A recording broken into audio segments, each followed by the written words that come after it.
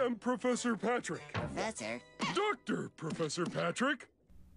So welcome back. Today we're going to be talking about pediatrics, and once again this is going to be a case-based review series. A lot of this material is targeted toward the pediatrics shelf and the pediatrics portions of the Step 2 CK, COMLEX, and PANCE exams. So we're going to jump right into things with congenital and metabolic diseases. We'll follow that up with immunology and infectious diseases in pediatrics, and then we'll finish things out with cardiology and pulmonology for part 1. So starting out with congenital and metabolic diseases, the learning objectives here are to articulate the common causes of intellectual disability, to appraise physical signs and symptoms of congenital chromosomal syndromes, to recognize and contrast the presentation of metabolic enzyme deficiencies, and to classify common presentations of glycogen storage diseases and lysosomal storage diseases. So starting out with intellectual disability, we've got a case of a 6-year-old boy who presents to the pediatrician for screening of ADHD. He's been falling behind in school, and he has consistent outbursts in classes that have earned him some reprimanding. On exam, there's macrocephaly, macroorchidism, and a large jaw. So that's the typical phenotypic characteristics of Fragile X syndrome. It's the most common inherited mental retardation due to a trinucleotide repeat of CGG on chromosome X. It's more common in boys than girls, so you want to look for that in a case vignette. Next up, we've got a 6-year-old girl who presents to the pediatrician for screening of ADHD. She's been falling behind in school, and consistent outbursts in classes earned her reprimanding as well. On exam, there is a smooth phalantrum and a head circumference in the 7th percentile. So a bit of microcephaly and this classic smooth phalantrum, or eyes that are closer together, is phenotypic for fetal alcohol syndrome. This is the most common cause of mental retardation in the United States, inherited or not. And this one is, of course, acquired. That's why the Association of Pediatric Physicians recommend that no pregnant women consume alcohol. In Europe, they recommend less than 1 drink per day. But a lot of the times this is difficult considering most of the neural tube is formed before most women know that they're pregnant. So preconception counseling is very important. Now we've got a case of Down syndrome. So a 39-year-old G5P1131 mother presents to labor and delivery. She's had a routine prenatal screening and denied any anatomic or enzymatic screening. After delivery, the newborn has hypotonia, oblique palpable fissures, and a simian crease, as well as macroglossia. So this is a phenotypic characteristics of Down syndrome. And then this woman is at risk considering she's older for her gestational age, so 39 years old. Anybody above 35 is considered advanced gestational age. So the next best step here to confirm would be a karyotype, or if this is sort of a familial inheritance, you want to look at a Robertsonian translocation.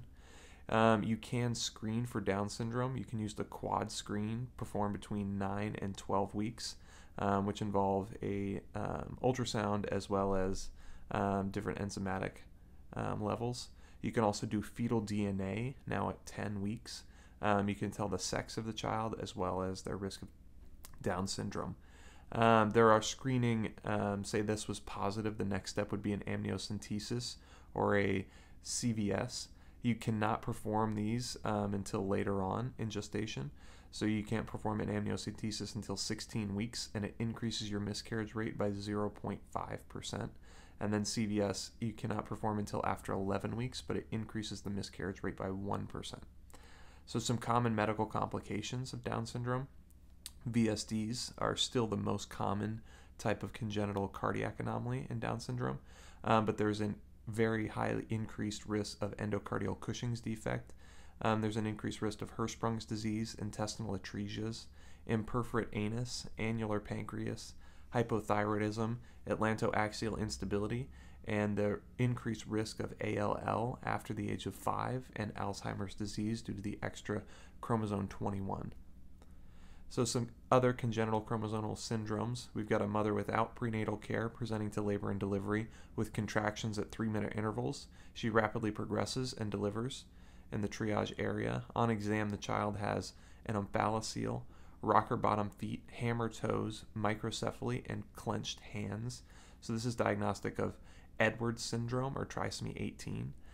Say there was holoprosencephaly with severe mental retardation, microcephaly, and a cleft lip. This would be more indicative of Patau syndrome or trisomy 13. Next, we've got a case of a 16-year-old girl who presents to the pediatrician for delayed puberty. She's the shortest girl in her school, and she has not had menarche. On exam, there's a webbed neck and Turner stage 1 breast with a wide spaced areola. So this is phenotypic of Turner syndrome, which is XO. It's associated with horseshoe kidneys, string ovaries, and inability to conceive. Coarctation of the aorta, bicuspid aortic valve, and the treatment here is estrogen therapy for secondary sex characteristics and prevention of osteoporosis. Next, we've got a 16-year-old boy presents for breast development. He's one of the tallest boys in his school, and he attends special education classes. On exam, there's gynecomastia and hypogonadism. So this is typical of Klinefelter syndrome or XXY syndrome. It's associated with an increased risk of gonadal malignancies, so there's increased screening. Next, we'll start to go through some of these, like Angelman syndrome, Angelman syndrome. It's an increased risk of seizures, strabismus. The childs appear sociable with episodic laughter, and there's a deletion in the maternal chromosome 15. The paternal chromosomal arrangement here is silenced. And then compare that with Prader-Willi syndrome, which is hypotonia, hypogonadism, hyperphagia with skin picking and aggression. And this is a deletion on the paternal chromosome 15, and then the maternal chromosome is silenced. Next, we've got Williams syndrome, which is commonly an elfin appearance, very friendly, increased empathy and verbal reasoning ability. And this is a deletion on chromosome 7. I tend to think of this like Will Ferrell in Elf. Next, we've got Cornelia de Lange syndrome, which presents with intrauterine growth restriction, hypertonia, distinctive facies, lung malformations, and self-injurious behaviors. Next, we've got Waardenburg syndrome, which is commonly predicted with advanced paternal age. There are short palpable fissures, a white forelock, and deafness. Next, there is Smith-Magery syndrome, where there's a broad square face with short stature and self-injurious behavior, and this is a deletion on chromosome 17. And then last, there's Pierre-Robin syndrome, which is mandibular hypoplasia, glossopteris, and cleft soft palate.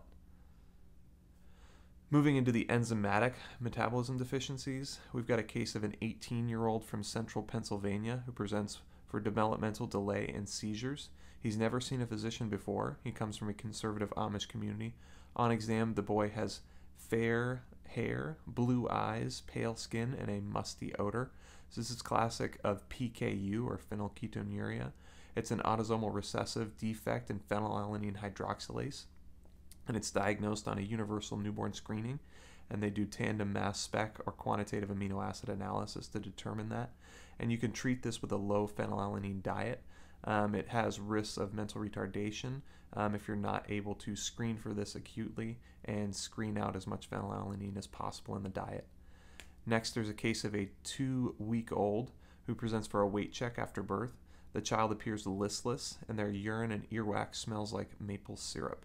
So this is maple syrup urine disorder or disease. It's an autosomal recessive defect in branched chain amino acid metabolism, and you can diagnose this with serum amino acids. There'll be higher rates of the branched chain amino acids. Next case is a 1-week-old newborn being examined in the NICU. She's treated for severe jaundice and hepatomegaly. Vital signs show a temperature of 36 degrees. On exam, there's bilateral cataracts. So this is more typical of glucosemia, or galactosemia, sorry. It's an autosomal recessive defect in galactose 1-phosphate uridyl transferase. There's a risk of neonatal E. coli sepsis with galactosemia. And some other sugar metabolism deficiencies that are often compared to this. Aldose B deficiency is commonly a 4 to 6 month old with vomiting, poor feeding, and lethargy. Somebody with uridyl diphosphatase galactose 4 deficiency would be, it's similar to galactosemia with hypotonia and deafness as well. And then galactokinase deficiency just presents with the bilateral cataracts. So those are the common sugar disorders to look for. Next is a case of a 12-year-old who presents to the ED with sudden onset hemiplegia and speech abnormalities. Vital signs show normotensive with a normal heart rate and rhythm. On exam, there's a pectus deformity and a rachidactyly and joint hypermobility. And this is homocystinuria. They've got a marfanoid typical habitus, which is seen in the vignette, and then they are hypercoagulable. So this child presented with a CVA or stroke. It's an autosomal recessive defect in cytosine synthase, leading to elevated homocysteine and methionine levels, and the risk of thrombotic effects increase. So you have to treat this with vitamin B6, folate, B12, and then anticoagulation. Going to the glycogen storage diseases, a 3-month-old presents following a seizure. On exam, there's a doll-like face with thin extremities and a protuberant abdomen with hepatomegaly. Labs show normal LFTs and an elevated lactate and uric acid. This is von Gierk's disease, or glycogen storage type 1. It's a deficiency in glucose 6-phosphatase in the liver and kidneys, and it can cause hypoglycemia, lactic acidosis, hypertriglyceridemia, and hyperuricemia. Next, we've got a case of a 1-week-old who presents to the ED for failure to feed. On exam, there's a floppy baby with macroglossia and a displaced PMI. This is diagnostic of Pompe's disease.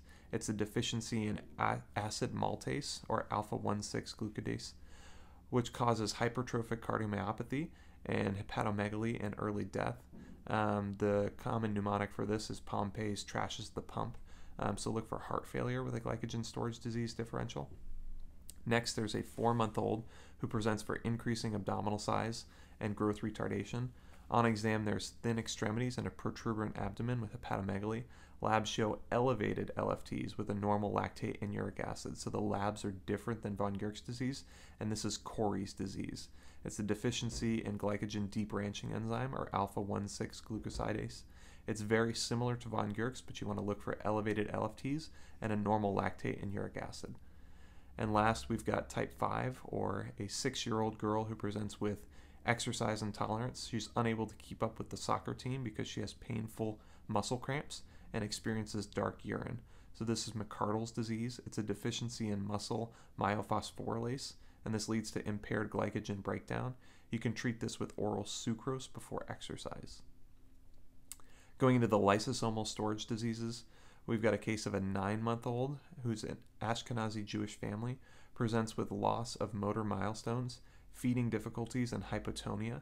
On exam, there is a cherry red macula. So the differential here would be Tay-Sachs disease or Niemann Pick disease. Tay-Sachs is an X-linked recessive disease in hexomenidase A, which causes a buildup in GM2 ganglioside. And then Niemann-Pick's disease is autosomal recessive disease in sphingomyelinase, which causes hepatosplenomegaly and areflexia.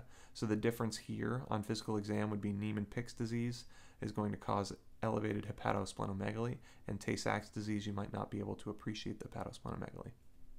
Next, we've got a case of a 7-year-old boy who presents to the pediatrician for fatigue, dyspnea, recurrent painful episodes in extremities and GI tract. On exam, there's peripheral neuropathy and numerous papules on the trunk and upper thigh. So this is Fabry's disease. It's an X-linked recessive defect in alpha-galactosidase, causing ceramide trihexoside to accumulate. Next, we've got a case of a 12-year-old girl from a Jewish community who presents to the pediatrician with painful hips. She's been followed for anemia and thrombocytopenia since birth. On exam, there are yellow-brown discolorations on the sclera, and X-rays show visible aseptic necrosis of the femur head and signs of osteoporosis, and this would be Gaucher's disease. It's an autosomal recessive defect in glucocerebrosidase, and you can treat this with a recombinant glucocerebrosidase. Last, we've got a case of a 2-year-old who presents with developmental regression, hypotonia, areflexia, peripheral neuropathy. On exam, there's no hepatosplenomegaly or cherry red macula, so this is Krabbe disease. It's an autosomal recessive defect in galactocerebrosidase. So this is similar to Tay-Sachs and Niemann-Pick's, but there is no cherry red macula. Continuing on, we've got an 18-month-old who presents with difficulty walking and an abnormal gait and vision loss. On exam, there's muscle wasting with rigidity and nystagmus, and this is metachromatic leukodystrophy. It's an autosomal recessive defect in aryl sulfatase, leading to cerebrosidase sulfate accumulation. Next, we've got a case of a 15-year-old boy who presents with behavioral changes and decreased school performance. On exam, there's neuropathy, hyperpigmentation, and paraparesis. Labs show hyperkalemia and hyponatremia, and this is adrenal leukodystrophy. So it's an X-linked recessive defect in ABCD1, which causes a buildup of fatty acids in the myelin sheath. So it's similar to metachromatic leukodystrophy, but you want to look for some sort of adrenal deficiency, so the hyperkalemia and hyponatremia here. Next, we've got a 2-year-old boy who presents with seeing difficulties and an enlarging abdomen. Since birth, his parents have noted his facial features have gotten progressively more coarse, and on exam there is corneal clouding and hepatosplenomegaly. So this is Hurler syndrome, which is an alpha L iodinase deficiency, causing a buildup of heparan sulfate and dermatosulfate. This is similar to Hunter syndrome, where Hunter's is an X-linked recessive defect, and there is no corneal clouding in Hunter syndrome. Going into the immunology and infectious disease categories here, your learning objectives are to identify the causes of Torches infections, to characterize and manage selective pediatric exanthema, and to evaluate and treat patient following animal bites and differentiate pediatric autoimmune or immunodeficiencies. So some of the Torches infections here, we've got a case of a newborn following birth into the ED with seizures. The child was born at home to full term to a G1 mom without any prenatal care. She volunteers at the Humane Society and currently houses many animals. On exam, the child has microcephaly, micronaphthia, and a purpuric violaceous rash on the abdomen, or blueberry muffin rash. CT scan shows intracranial calcifications, and this is diagnostic for congenital toxoplasmosis. So this is at risk for pregnant women who work with cat litter or cat feces, and you can treat this with sulfadalazine or leucocorvin. Next, we've got a case of a newborn being evaluated in a refugee camp in Ukraine. The child presents with a purple spotty rash and cataracts. On exam, there's continuous machine-like murmur. We'll learn later in the cardiac section that that is pathognomonic for a PDA, and this is congenital rubella syndrome. You can prevent this with MMR vaccine before pregnancy. This is a live vaccine, so it can't be given during pregnancy. A lot of the times mothers won't know that they are infected with rubella. It can present as a common URI or cold. Next case, we've got a newborn with microcephaly and petechial rash after birth. His mother had a routine prenatal care but recalls having a flu-like illness. The child fails newborn hearing screening and CT confirms the results. So this is congenital CMV. It presents similar to toxoplasmosis with the addition of deafness, and you could have treated this with ganciclovir. Next, there's a newborn seen on day of life 2 for newborn exam. She has congestion and clear rhinorrhea. On exam, there's a rash on the palms and soles, as well as anterior bowing of the tibia. So this is congenital syphilis or Snuffles disease. You can treat this with penicillin and try to prevent the further abnormalities, oftentimes in the bones. Next case, we've got a 3-day-old who presents to the ED with seizures. He was born at home to a woman with limited prenatal care and seemed healthy until this morning. He had developed fever and rash on his face. Lumbar puncture results show blood and elevated white count, and CT exam shows bilateral temporal hemorrhage, and this is diagnostic for congenital HSV and HSV encephalitis, and you would want to treat this with acyclovir. So lastly, we've got a newborn seized from a religious cult and is found to have limb hypoplasia, cutaneous scars, and cataracts, and this is diagnostic for congenital varicella. So some common pediatric exanthemas. We've got a 1-year-old from California who presents with a cough, runny nose, and high fever. His father does not approve of Western medicine, but his mother believes something is wrong. On exam, there are gray spots on the buccal mucosa and a macular rash on the posterior auricular area and trunk, and those are common signs of measles or rubeola. It's diagnosed with serologies, and treatment is supportive care and a trial of vitamin A. Some of the precautions here: it's extremely contagious and it can spread by respiratory droplets that remain in the air for hours. Any suspected patients must be taken into a private entrance and placed in a negative pressure room while wearing N95 face masks. Next case, beginning in the 1st grade, his parents noticed a change in behavior with depression and odd fevers. After a few months, he begins to have myoclonic jerks and ataxia. The diagnosis is confirmed with EEG and MRI showing cortical white matter atrophy, and he passes away shortly thereafter. So this child, who had the measles infections very young, was at risk of subacute sclerosing panencephalitis, or SSPE, and you can prevent this with the MMR vaccine. because SSPE is a 100% fatal infection, and it's an increased risk compared to 1 in 600 people who get measles between 2 and 5. Anyone 1 or younger, it's 1 in 60. So it's a 100 times increase for young children who get measles. There's also a risk of ADEM, or acute disseminated encephalomyelitis from measles infection as well. Next up, we've got a 2-year-old who presents with fever and rash. For the previous 4 days, the infant has had a fever to 39 degrees, and just this morning, when the fever broke, a rash surfaced. So the rash is lacy, pink, macular, and it's mostly on the trunk. So this is roseola, or HSV6. It can cause very high fevers, usually about 4 days of fevers, and then when the fever breaks, the rash surfaces, and this is a common predictor or precipitate of febrile seizures. Next, we've got a 3-year-old who presents with fever and rash. She's been fussy with a low-grade fever and has had decreased feeds for the past few days. On exam, there is conjunctivitis, tender lymphadenopathy, and pinpoint macular rash that began on the head and trunk that blanches. So this is classic for rubella syndrome. There are some post-infectious encephalopathy that develops within weeks of this infection, and adolescents and adults can develop arthralgias for months if they contract rubella. Next, we've got a case of an unvaccinated 18-year-old daycare worker from California who presents with fever, malaise, and parotid swelling.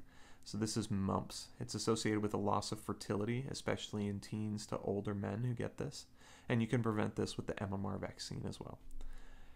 Next up, we've got a 5-year-old who presents with a few days of fussiness and low-grade fever. On exam, there's a reticular rash on the cheeks that extends to the trunk, and he has a sibling with sickle cell disease. So this is parvovirus B19, or erythema infectiosum. It's dangerous to those with sickle cell disease or thalassemia because of the risk of aplastic crisis. It's also dangerous for pregnant mothers due to the risk of hydrops fetalis. Moving on, we've got a case here of a 5-year-old seen in the urgent care for an animal bite. His mother states she found him trying to pet a dead possum. When she shrieked, it awoke and bit his hand. She cleaned the wound with soap and water for 10 minutes before coming in, which is the first step. On exam, there are 2 puncture wounds on the left hand with minimal erythema or bleeding.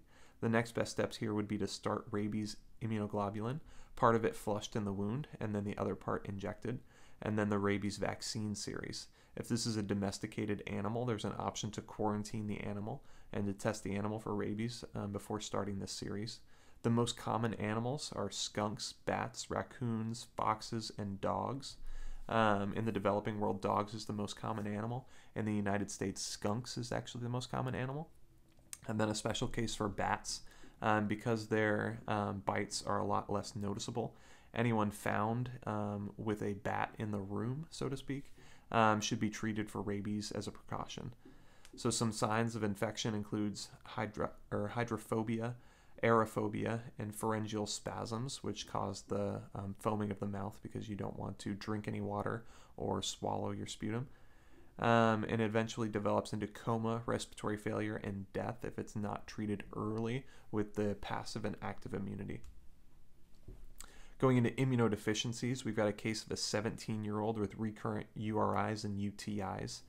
3 months ago, she contracted measles, although she had been fully vaccinated, and laboratory exams showed low levels of all IgGs but normal B cells. And this is common variable immunodeficiency, and this increases your risk of lymphoma. This presents usually in the teens to young adult period with common infections and infections where they had previously been immune. Next up, we've got a 13-year-old girl with a history of GI symptoms and recurrent pneumonias, presenting for fever and cough. She started a gluten-free diet and many of her symptoms are improving.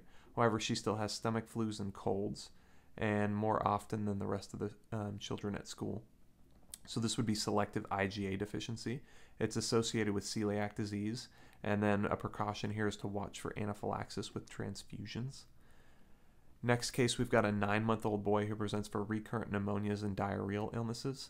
On exam, there's no tonsils seen, and flow cytometry shows absent B cells with a low level of all IgGs. So this would be Bruton's agamma globulinemia, which is an X-linked recessive loss of tyrosine kinase which presents 6 to 9 months, usually due to the protection of maternal antibodies. And you want to treat this with monthly IVIG. Next, we've got the case of a 1-year-old who's seen for failure to thrive. He had been eating well and the parents are compliant with nutrition consults, but the child has been in and out of the urgent care for recurrent sinopulmonary infections. On review of the cultures, there are multiple strep pneumo, H flu, and PCP pneumonia have been cultured. So this is hyper IgM syndrome. It's an X-linked recessive defect in CD40 ligand, which can't bind to the CD40 on B cells and produce class switching. And you want to treat this with antibiotics and IVIG. Next, we've got a case of a 2-year-old presenting for recurrent ear infections. He has a history of bleeding after circumcision and treatment for eczema. On exam, there is petechial rash. So this is Wiskott-Aldrich syndrome. There are low levels of IgM and IgG, but there's elevated IgE. So think of this as eczema, thrombocytopenia, and bleeding, and immunodeficiencies. Next, we've got a 1-year-old who's presenting to the PICU with severe pneumonia and UTI. He's been in and out of the NICU since birth with strange infections and unrelenting diarrhea. Lab studies show lymphopenia. So this is SCID, or severe combined immunodeficiency. It's most commonly X-linked recessive, but there are autosomal and autosomal recessive and dominant inherited. It is included in neonatal screening now, and the treatment is IVIG until a cure with bone marrow transplant. Next, we've got a 1-week-old who's seen in the NICU for sepsis. After birth, she suffered a seizure, which delayed diagnosis of a congenital heart murmur. On exam, there's a small mouth and absent thyroid. So this is DeGeorge syndrome. It's a defect in the 4th pharyngeal arch causing the lack of a thymus. It also lacks the parathyroid glands, which cause the hypocalcemia and seizures and tetany. You can diagnose this with a FISH looking for microdeletion in chromosome 22.11. Next, we've got a case of a 2-year-old presenting to the dermatologist for recurrent skin abscesses. Over the past year and a half, he has had countless abscesses, drained, and also recurrent pneumonias. Gram stain shows phagocytes with gram-positive organisms inside, and then the nitro-blue tetraxylamine test is positive. So this is a chronic granulomatous disease. It's an X-linked recessive defect in NADPH oxidase enzyme complex, and this leads to an inability to form hydrogen peroxide and impaired intracellular killing within phagocytes. The treatment is prophylaxis with TMP-SMX and itraconazole to stop any catalase-producing organisms. Next, we've got a 2-year-old boy who presents with recurrent skin infections and periodontitis. There's a lack of pus formation and poor wound healing following infections.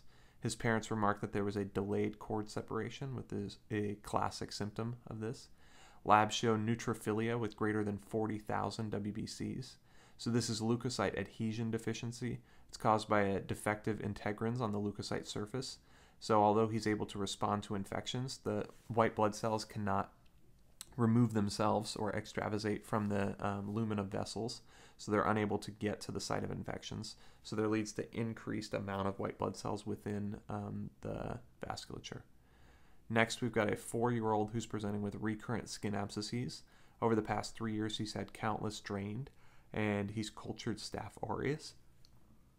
On exam, there are areas of hypopigmented areas of skin, and this is Chiari-Higashi syndrome. It's due to an autosomal recessive defect in lysosomal trafficking proteins, and it causes defects in phagocytosis. It can progress to lymphoma in an accelerated phase. Last, we've got a case of a 16-year-old who presents with recurrent facial swelling and colicky abdominal pain. The swelling is not related to foods, medicines, or exposures, and on exam there's no urticaria. Labs show C1q levels are normal and C4 is decreased, and this is hereditary angioedema. There's defects in C1 esterase, which lead to increasing levels of C2b and bradykinin, which causes this almost allergic-like reaction.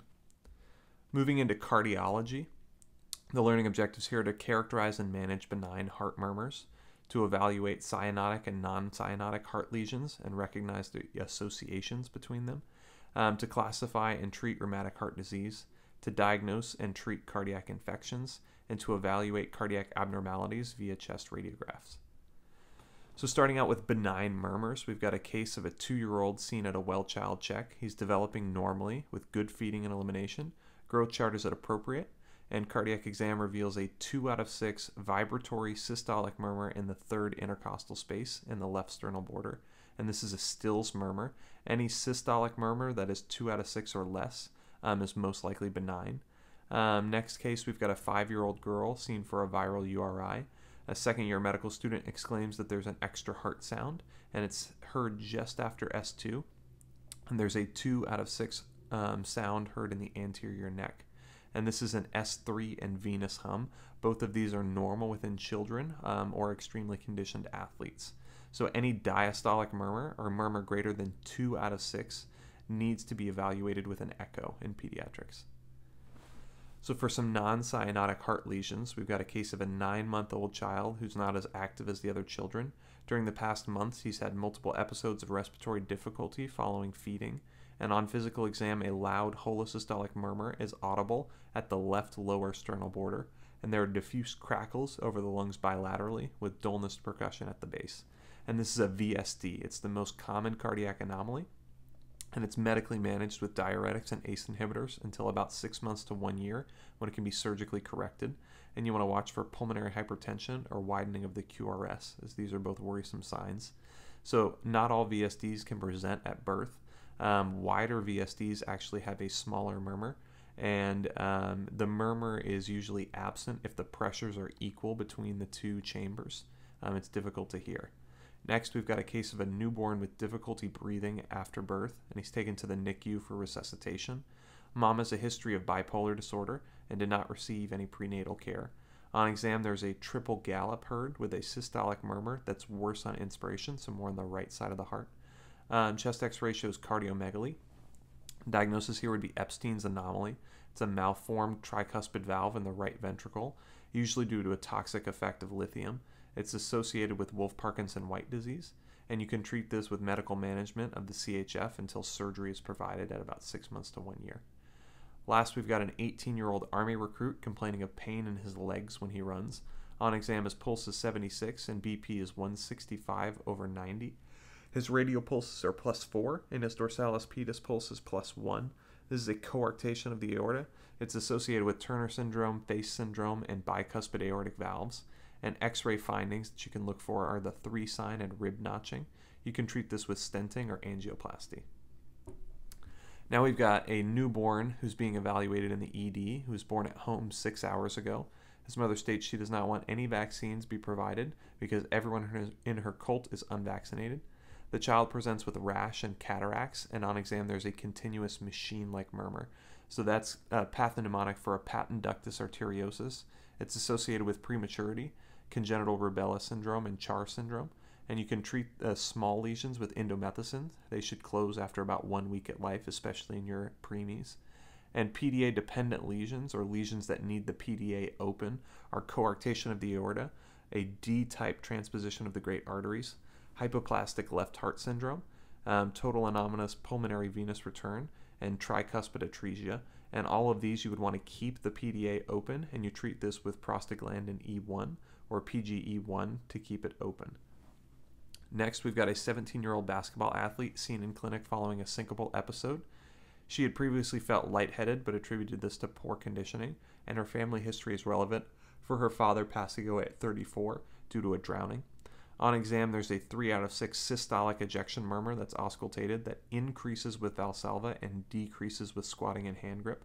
So those are opposite of what normally happens with cardiac murmurs, and that's because this cardiac murmur is increased with a decreased preload. So the less amount of blood that causes the heart to open up, the larger this obstruction is going to be.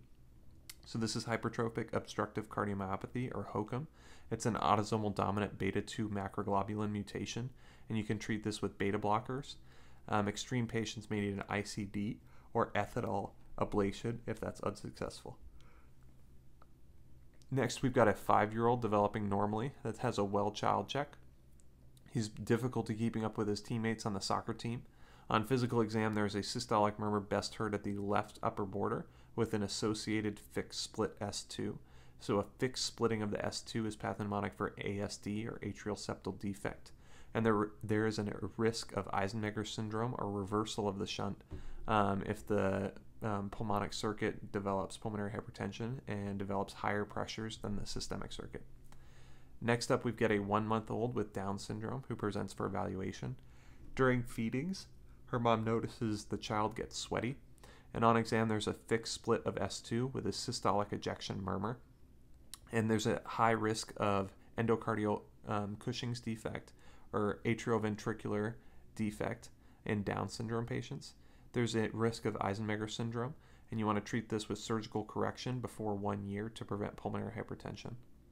Last, we've got a 17-year-old who's found to be cyanotic and in distress. She was known to have a congenital heart murmur. So this is Eisenmenger syndrome. That's going to be the reversal of the shunt from a left to right to left, or a cyanotic shunt. This is due to elevation of the pulmonary pressures greater than the systemic pressures. Moving into the cyanotic heart lesions, we've got an infant born at term who's cyanotic during the first month of life. Her mother describes instances where she's crying and agitated, and then she turns blue. The child's cyanosis resolves when she squats. Examination shows a harsh systolic murmur, and the diagnosis here with tetralogy of Fallot. It's the most common cyanotic heart lesion, and it's associated with Down syndrome. The severity is determined by the pulmonary stenosis here. It also has a right atrial deviation and a boot-shaped heart on X-ray. And you want to treat these TET spells with knee to chest, oxygen, fluids, and morphine. The definitive treatment is surgical repair at about 6 months. Next, we've got a case of a G1 mom who delivers a newborn at 41 weeks. Apgars are 6 and 6 with persistent cyanosis, and on exam there's a holosystolic murmur. EKG shows a left atrial deviation and absent R waves in the precordial lead, and this is tricuspid atresia. It's associated with ASD, PDA, and VSD in order for survival, and this is fatal without proper surgical repair. Next, there's an infant seen at a refugee clinic with failure to gain weight, seizures, and recurrent infections. On exam, there's a small jaw and cyanosis when agitated. Cardiac auscultation shows a single S2 with a systolic ejection murmur, and point of care ionized calcium is 4.5. So this sounds like a case of DeGeorge syndrome and truncus arteriosus. It's commonly associated with DeGeorge, and chest x-ray might show the absence of a thymus and increased pulmonary vascular markings and cardiomegaly. This is going to be treated with surgical repair. Next, there's a G4P3 diabetic mother who gives birth to a cyanotic newborn. There's no improvement with oxygen, and NICU arrives to transport the child. On exam, there's a holosystolic murmur with a single S2, and this is transposition of the great arteries. It's most commonly associated, it's the most common neonatal cyanotic lesion, so the most common one that will present at birth, and a PDA, ASD, or VSD is needed for survival. The classic X-ray sign is egg on a string, and we'll see that later, and treatment with prostaglandins or emergency septostomy to allow blood mixing is needed. And then last, there's total anomalous pulmonary venous return, and the buzzword to know here is snowman sign on chest X-ray. Going into rheumatic fever, we've got a 5-year-old with joint pains, nodules on her legs. Her mother explains that she had a sore throat 2 weeks ago while on a family vacation, and she's never had treatment. On exam, she's febrile, and there is swelling and tenderness of the hands, knees, and ankles with associated small subcutaneous nodules. Labs show an elevated streptolysin O titer, and this is rheumatic fever. She's got many of the Jones criteria, or joint pain. O is for heart murmur, N is for subcutaneous nodules, E is for erythema marginatum, and S is Sydenham chorea.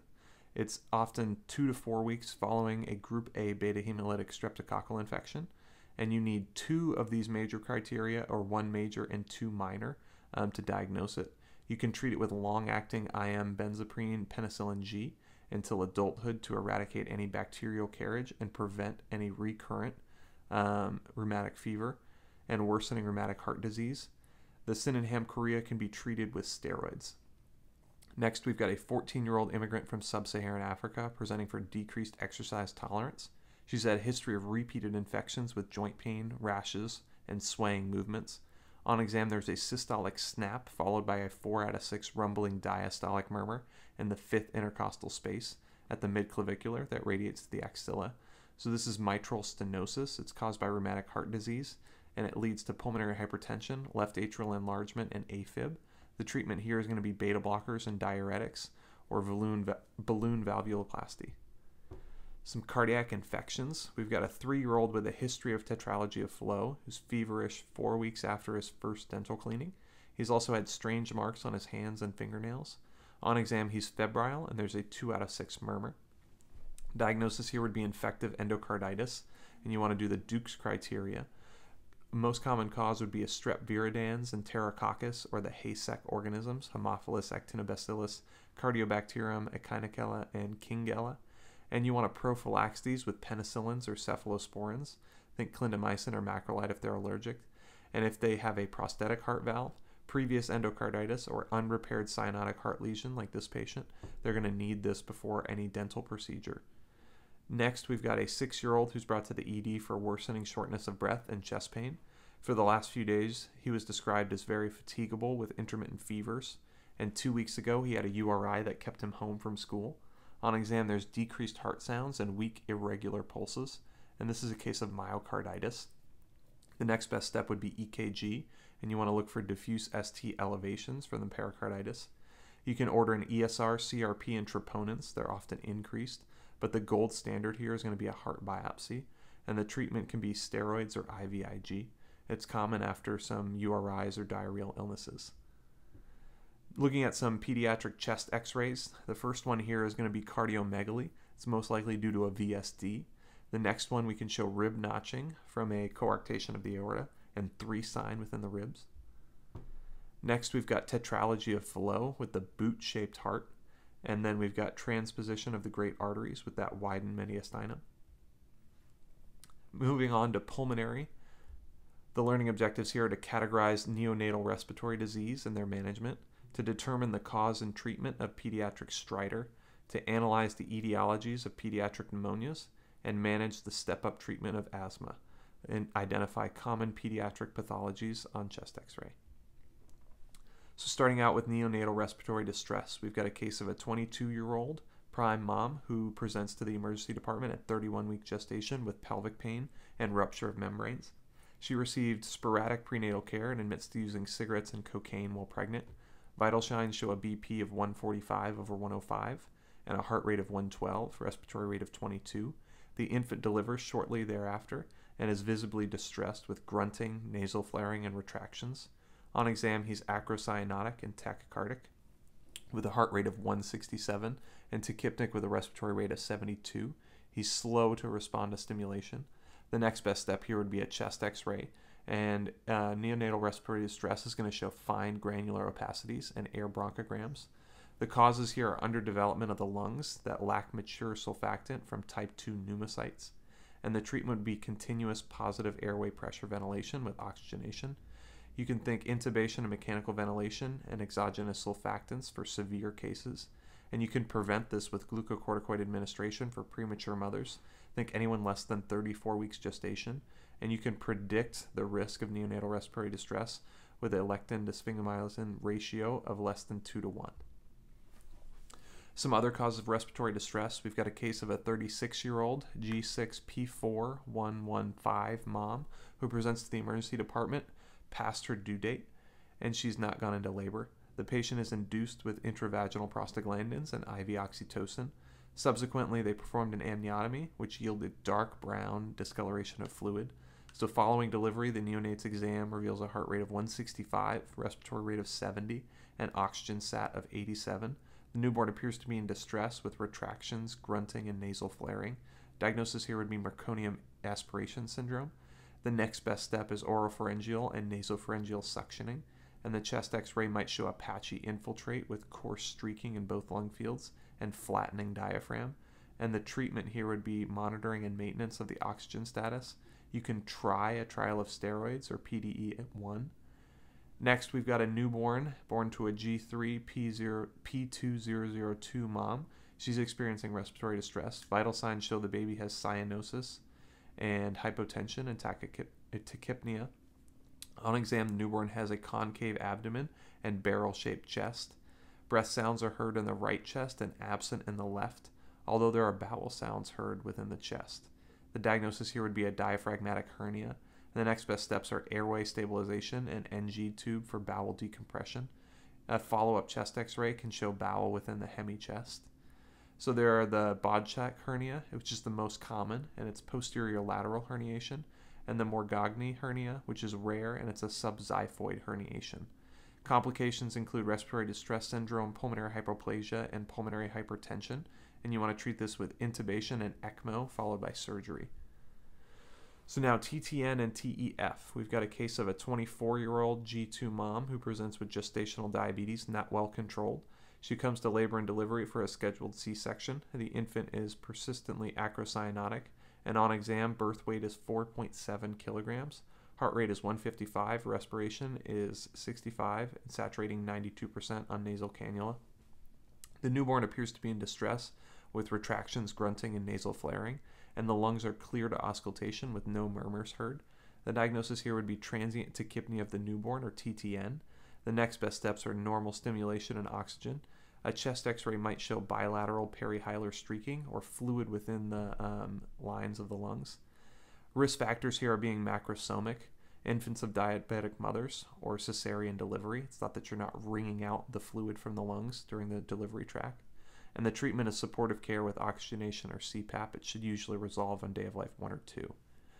Next, we've got a baby without prenatal history, born via normal spontaneous vaginal delivery at 41 weeks. On exam, the baby is drooling excessively, has difficulty breathing. An NG tube is attempted to be placed, but the chest x-ray shows the tube coiled within the thorax.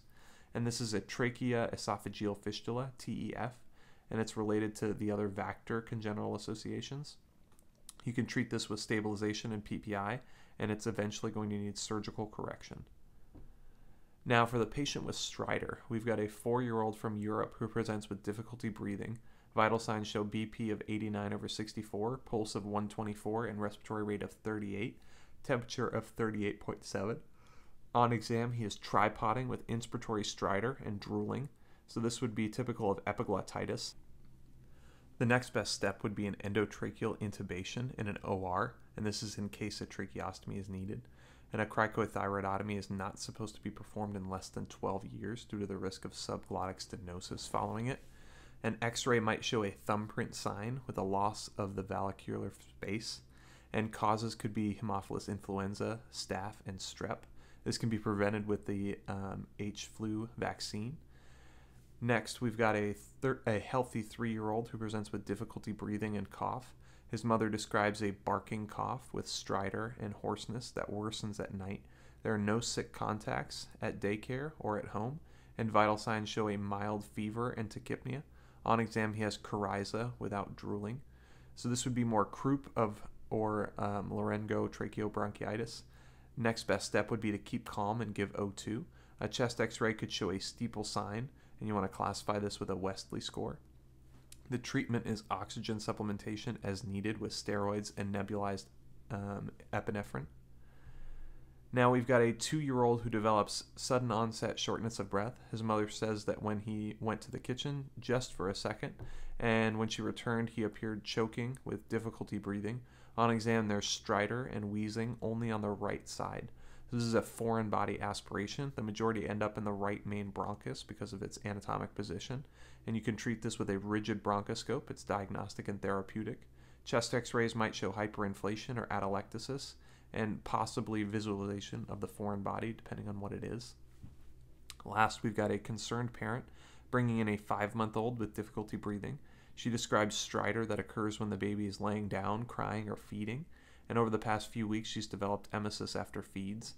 And this can be laryngomalacia. The next best step would be a flexible laryngoscope to confirm it, showing collapse of the supraglottic structures and an omega-shaped epiglottis. The treatment is an upright position after feeds and acid blockers, and you can reassure the parents. In severe cases, there's poor weight gain, apnea, cyanosis, and supraglottoplasty is needed. So now moving into pneumonias, there's a case of a 2-year-old boy presenting with a cough and fever. He's in a daycare program and has 3 siblings. 4 weeks ago, his brother was treated for otitis media, and his vital signs show temperature of 38.5. On exam, there are rhonchi and increased tactile fremitus in the right hemichest. Diagnosis here would be a community-acquired pneumonia. It's usually due to strep pneumonia or some atypical bugs. A chest x-ray might show a lobar pneumonia or an interstitial pneumonia. And the treatment is high-dose amoxicillin. You can try a macrolide or amoxicillin clavulanic acid if he's treated with penicillin within a month. So next we've got an 18-year-old who presents with coughing fits that result in emesis. Last week he had a mild cough with rhinorrhea and coryza. He has a normal birth history but has play dates with families of anti-vaxxers.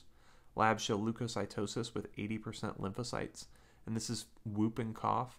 It begins with a catarrhal phase of 1 to 2 weeks where there's rhinorrhea, followed by a paroxysmal phase of 2 to 6 weeks where there's coughing that results in post-tussive emesis, and it's the classic whoop, and there's slow resolution following that. The treatment is macrolides, and you want to prevent this with an acellular vaccine, the DTaP vaccine. Next, we've got an 8-week-old male who's brought to the pediatrician due to a persistent cough. His mother noticed a short and dry cough and some nasal congestion. He's not immunized and he lives at home with no sick contacts, siblings, pets, or smoking. Birth history includes a home birth and his mother did not receive prenatal care. On exam, he has bilateral rales without wheezing in the lungs, and CBC shows eosinophilia. So this is similar to like an asthma case, but this is too young to present with asthma, and the diagnosis is chlamydial pneumonia.